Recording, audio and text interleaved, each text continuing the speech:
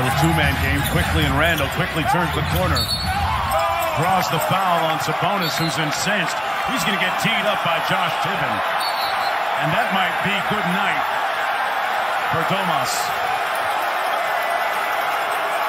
I think the frustration stems from, if you look back to that last play where he threw the...